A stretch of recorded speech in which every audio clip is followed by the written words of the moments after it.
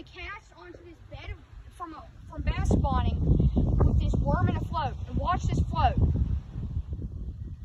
Watch that float. Instant bite. Right there, from a little baby bluegill. Keep rolling. We're gonna give this we're gonna do it again. How'd you find that little thing going on there? I can see it. Crushed shells. There's crushed shells on the bottom.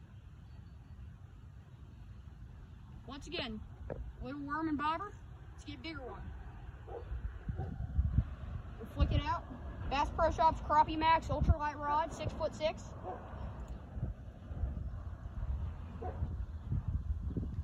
Watch that float. 1, 2. Oh, am I snagged? No, I'm not snagged. Good. Good.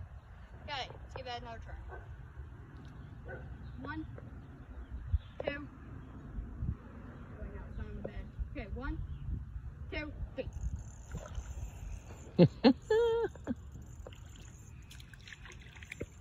And that is how you catch a lot of bluegill right there.